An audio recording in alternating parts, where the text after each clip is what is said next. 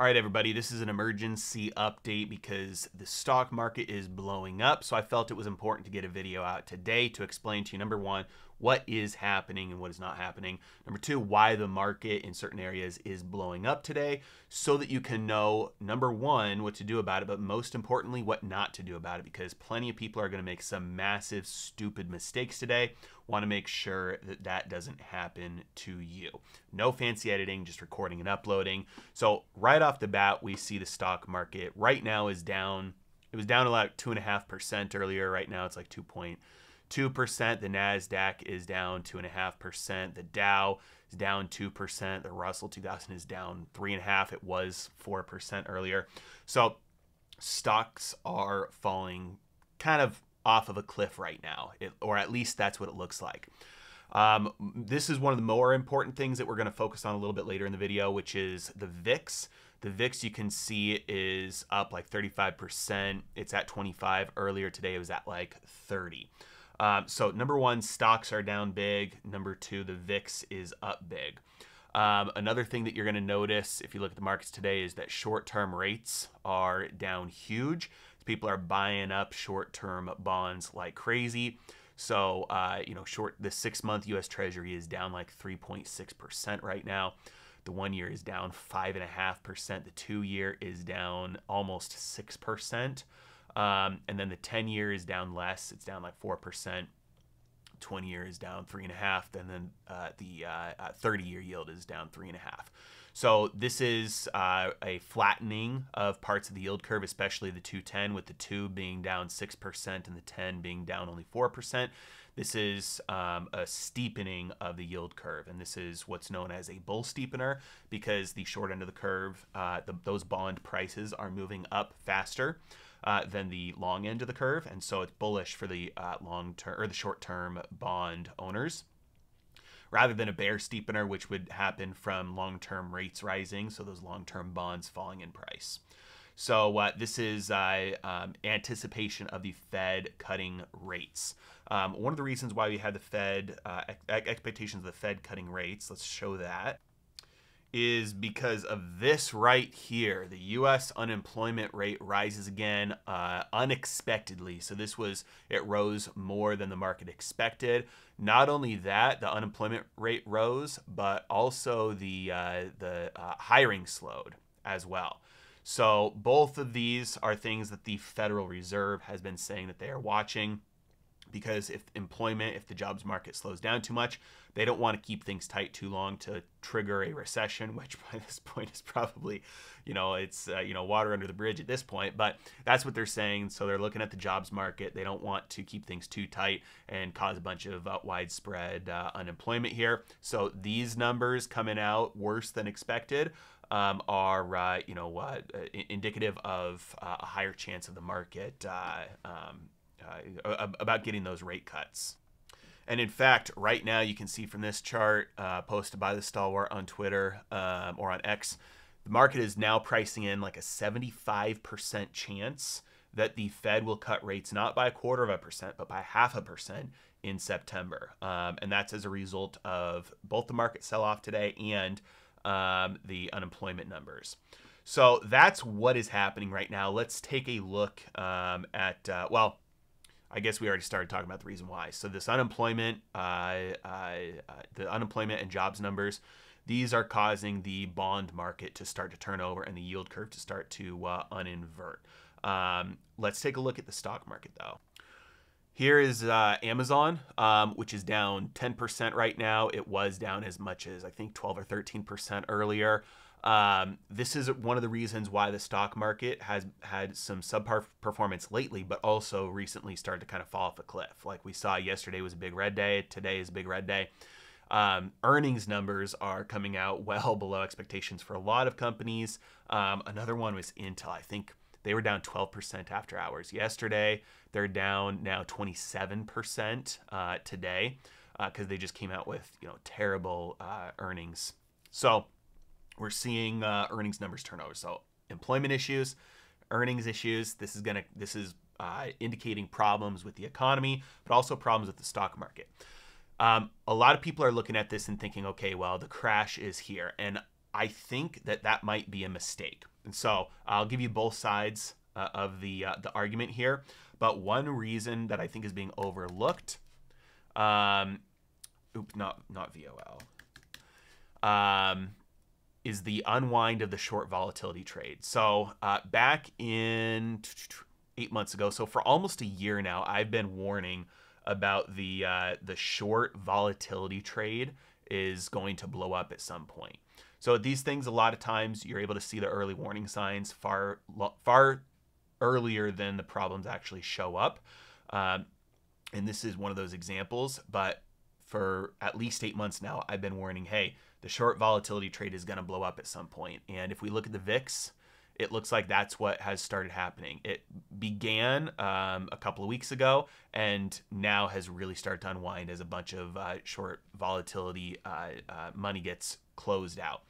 So I'd like to give you a little bit of a background on that. If you want more of a detailed explanation, go watch this video from 8 months ago. Everyone is shorting volatility and it's about to blow up. So basically, when you the VIX, it's a measure of volatility on the stock market. It is measured by looking at the price of at-the-money options on SPX.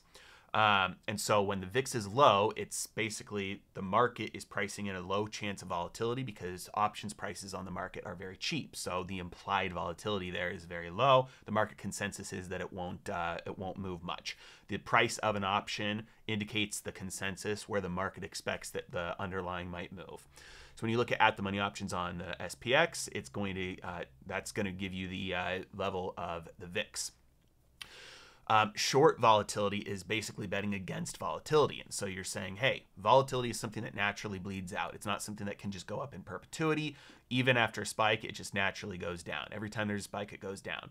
And so there's been a strategy going on for a while now that's gotten huge called shorting volatility. And this is a strategy that comes back over and over and over again, where basically you collect massive amounts of income for what seems like almost no risk, because after a spike, you just start selling volatility and you bet that that volatility will bleed out of the market. And 99 times out of 100, you're right, but it's like playing the house of a lottery. One time you're wrong, you blow up.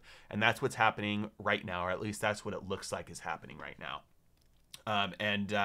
So I've been warning people against shorting volatility for a long time. In fact, I do the opposite, because when you do the opposite, bet for volatility, you're wrong 99 times out of 100, but the one that you're right, you make up far more than you ever lost on all those wrong bets.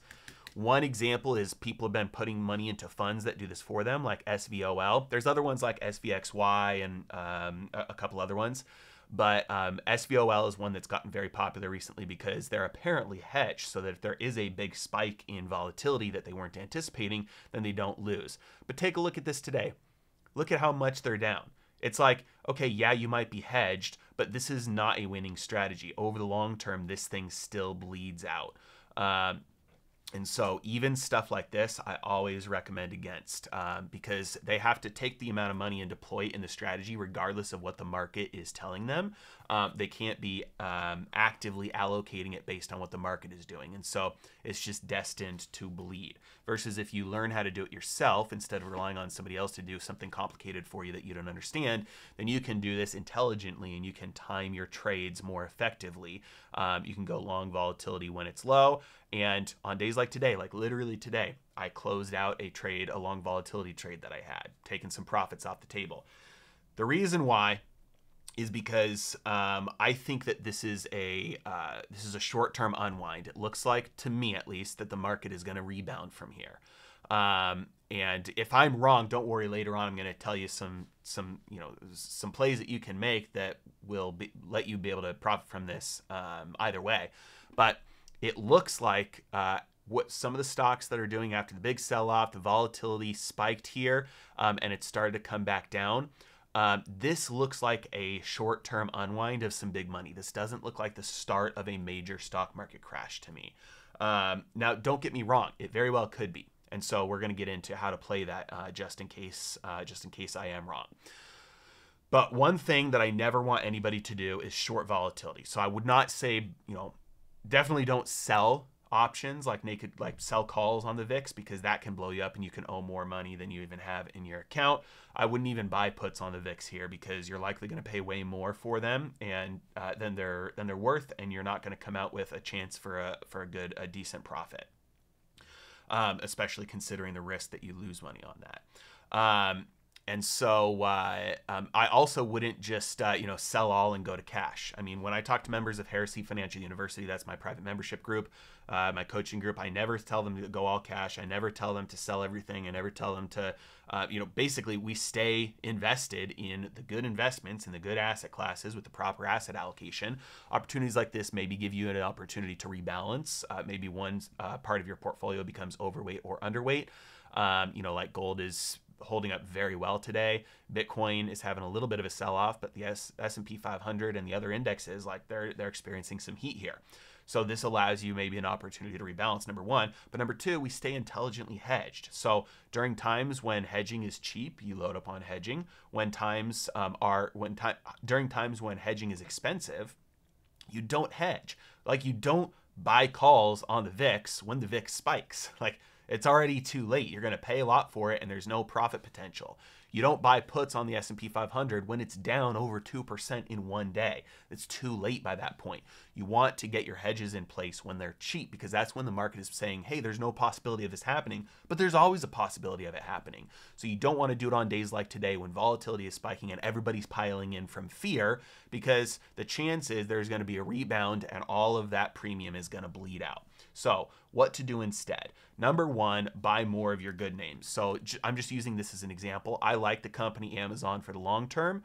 It's not a recommendation. I like the company Amazon for the long term. And on a day like this, look, this is, if I'm not treating this like a trader, I'm treating this like an investor. I'm saying, look, over the long term, let's zoom out a little bit. Over the long term, this is what Amazon does, right? And so when you have drops like this, those are opportunities to buy more shares at discount prices. So if you've got good names and you're treating this thing like you're a Warren Buffett investor, you're a value investor, you are looking at Mr. Market and saying, thank you, Mr. Market, for the opportunity to buy these long-term investments that are today on sale. The market is giving them to me at a price that is lower than what, from all my research, I can tell is the intrinsic value. And so you look at these as opportunities, not as something to be scared of. The only reason you'd be scared of this is if you have your life savings in something like this and you are actively selling it because you need to live off of the income from it, and you don't have any hedges in place, then you look at something like this and be scared. But if you're a younger investor at all, if you have any sort of a long-term time horizon here, then sell-offs and market crashes and corrections are something to be appreciated. There's something to be thankful for. There's something something to be taken advantage of. That's the volatility. You want to see that. That gives you the ability. Then when it rebounds later, you have way more shares than if it would have just always only gone up. So that's number one, buying more of good names. Number two is taking profits of hedges and shorts. And so you should have had some hedges and shorts in place, because markets up until a couple of weeks ago were extremely overvalued and just going up, and hedging was very, very cheap.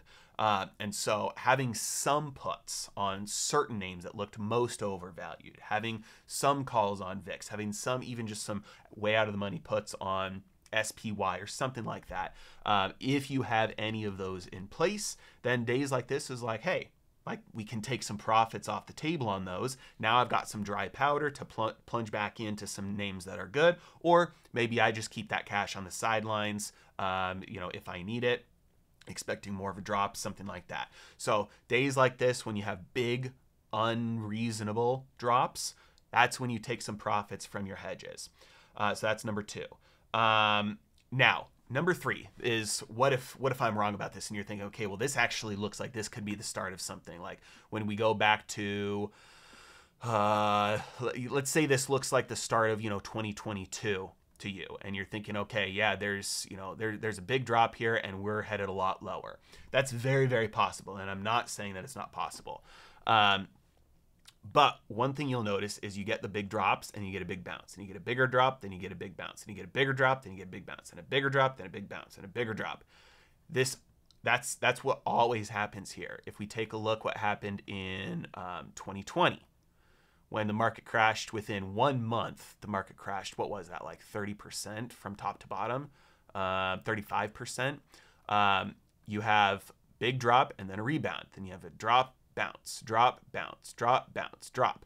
And so you always have opportunities to take advantage of the drop on a bounce. You don't want to try and pile into puts or pile into shorts or pile into calls on the VIX on the day in which it's happening, because that's what all the money is doing. And so you're going to be paying a lot for that, which means when you pay a lot for something, you reduce your profit potential and you increase your loss potential.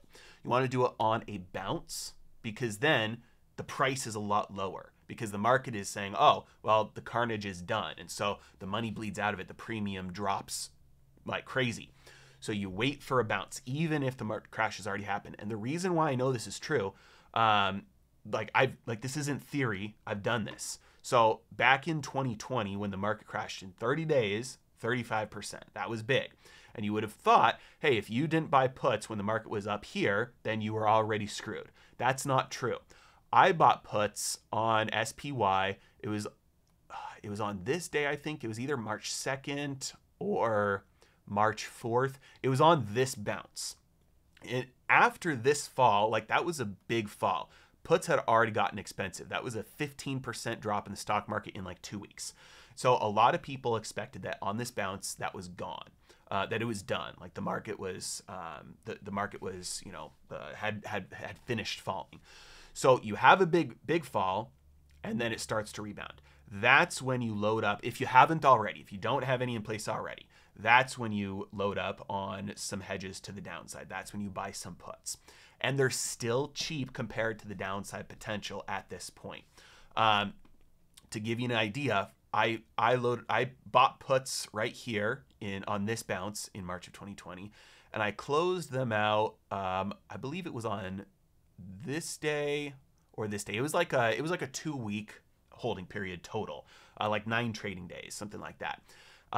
And the puts that I bought, I then sold like 2 weeks later for an 1,800% increase in value. And again, I did not nail the top. I did not nail the bottom. It was a 2-week holding period. I entered the short after the market had already started to crash, but I waited till the bounce, and I sold those puts before the market had finished crashing. And I still had an 1,800% profit realized take home on that market crash. And so this is the proper way to do it. Number one, you enter into your short, your hedge, your puts on the S&P 500 on a bounce. You don't do it on a day like today. And then number two, you still have profit potential, because number one, you're buying it on a cheaper day. So you're spending less money, which means you have lower downside potential if it doesn't go your way. If the market just goes up from here, you're not worried about it because you spent a couple hundred, maybe a couple $1,000, and doesn't matter because it was a small position relative to your portfolio. Market goes up from here. Yeah, you lose everything, but at least you didn't spend that much money on it. If the market does continue to fall, because you bought it for cheap, now it has all that explosive upside potential. And so you get those triple or quadruple digit returns on your hedge that can take, that can literally take, if you put 5% of your portfolio or 1% of your portfolio in it, it can increase your overall portfolio total value by 10, 20, 30% easily. So if you want to play this downside, don't do it on a day like today, because there's just panic. You're going to pay way too much for it. Wait till a bounce, because there's always a bounce on the way down. You don't have to nail the top and the bottom. You just have to make sure you don't pay too much. You wait for a bounce like that. Finally, shout out for one of my upcoming events. This is an asymmetric trading masterclass. You might have heard me talk about it already. I've done one of these in the past. Got another one coming up. I'm honestly perfect timing here. Like now that the market's doing this, it's kind of crazy timing. But I'm doing this on August 15th. So love for you to be there. Save the date on your calendar. It's Thursday, August 15th at 7 p.m. Eastern time. And this is a masterclass where I teach you literally the protocol and the system that I use to spot asymmetric trades. Asymmetric means you can lose this much, but the amount you can gain is way more. So you got asymmetric upside on these trades. I find them, I spot them, how to trade them so you have those asymmetric upsides. And last time I did one of these events, we had 6,000 people register. That was more people than could fit on the Zoom call. Might have even more people this time. So if you are interested in learning something, it's a completely free event, but those spots are limited. So you're going to have to sign up. The link is in the description below. Put in your email, save the date on your calendar, and I would say get there at least 12 minutes early, because with so many people trying to get in, if you're trying to get in right at the last minute, you may have issues with, just the tech issues, everybody getting in that same minute. So show up early to save your spot. Sign up now. It's going to be an amazing event. I promise you, you're going to love it. August 15th. 7 p.m. Eastern time. It's a Thursday, and it's completely free. Sign up by putting in your email below. Going to teach you everything I know. As always, thank you so much for watching. Have a great day.